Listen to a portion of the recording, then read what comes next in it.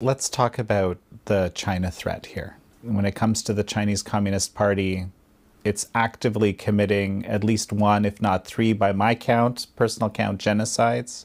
We know it's antagonistic to the United States and frankly to freedom in general, right? It's an authoritarian system. But you're saying the people that can help aren't fully aware of that reality. And you want to bring them on board. I want to reiterate this again, right? There's probably a lot of concern about revealing certain elements of classified information in this reality, especially to folks who might not treat it with the respect that it should be treated with. I mean, this is what some people in DoD might be thinking, right? And maybe the reason for overclassification. So how do you deal with that question? Well, you have to find a balance, right? I think we can easily declassify things by removing how we got to know them, removing some of the details. You don't have to give all the details of the story for people to be able to grasp what's going on, right? And so I think we do a poor job also at cutting classification documents so that maybe the entirety of the document is not classified, and then you can easily extract pieces and help people have access to those pieces that should be enough for them to understand the threat. And quite honestly, I found many times that we classify things that I already knew on the commercial side and things that you can find on Google. Right, so clearly we are overclassifying, no doubt. Now the question is there a real threat? Some people argue right now that me talking publicly about all of this is creating what we call OPSEC, operational security risks, to the United States and the DoD. I argue that if we think that it is the extent of knowledge and access to information of a country like China, we are drastically underestimating what they can do with their intelligence. It's foolish and ridiculous to even think that they wouldn't know anything I just said today, right? It makes no sense. The reality, though, what's the real fear that no one is going to be willing to say is that if people start being able to talk about these things, then one day someone is going to have to be held accountable for making these mistakes. And they know that it might be them one day, right? So by keeping things in a family, as they called it, which I did for 3 years, I kept it and I tried my best to convince everybody very nicely for 3 years, up to the point where now we're running out of time, and our kids, your kids, my kids, are at risk here if we don't wake up. What is the cyber threat from China and perhaps other bad actors? Explain what that is to us. The cyber threat is tremendous, right? I said that our cyber defense across the government, and not just the DoD, but across also critical infrastructure, power, water, and so on, is at the kindergarten level. And I mean it. If you compare that to the Google cybersecurity or another company, pick your top cybersecurity company, these facilities are understaffed, underfunded. They had to connect them to internet to be able to remotely manage the systems because they can't even afford to send people on site. So now we connected systems that are not designed to be connected. So you're creating a tremendous cyber risk.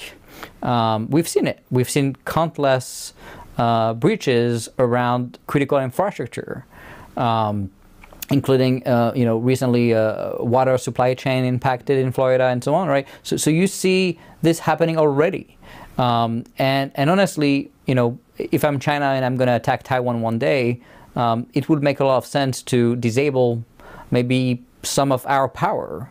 So our military will be so busy trying to make sure that we fix the situation in the United States that we wouldn't have to be able to have the bandwidth to even think about Taiwan. Fascinating and really scary. Frankly. Yeah, this is real life, right? People dismiss these things as if it's in the movies, but this is the life we live, and people need to sometime realize that this is what's going on around them. That's why being able to see and have more insights about these cyber attacks and the extent of of how deep these malicious actors can get into systems and what they can do if tomorrow they turn off, an oil supply, like we've seen recently, where, by the way, the recent breach of the pipeline didn't even directly impact the pipeline. The company turned it off because they couldn't track, consumption and billing. They didn't actually hack the actual pipeline. Imagine if that happens one day. What happens? What if they can hack it to the point where they can make it explode? It's not just turning things off. And we have a tremendous risk on the supply chain side where all the chips, everything we buy is made in China. What stops them from putting malicious code into these capabilities where effectively they are dormant up to the point where they're not dormant anymore? Well, and I think there's been examples that we've seen where those kinds of capabilities were discovered. Are you concerned that these capabilities already exist and haven't been identified? 100%. I think we are doing very poorly when it comes to supply chain management. We don't know where things are coming from, both on the software side, which, by the way, why would you even bother to try to tamper hardware and chips when you can just do the same with the software supply chain? You don't have to travel. You can push a piece of software across millions of organizations. You've seen it with SolarWinds recently with massive breach. That's going to be the target of China now. They're going to go after companies that are providing services to hundreds of organizations. So by getting into them, including cyber companies, by the way, they're going to become the target, because if you hack the cyber company defending the other companies, you have the crown jewel. You can literally see everything that's going on and get into the other systems. So they are going to become massive targets. There's a lot of startup, a lot of innovation in cyber. Many of these companies are doing a very poor job with their own cybersecurity, despite being cyber companies.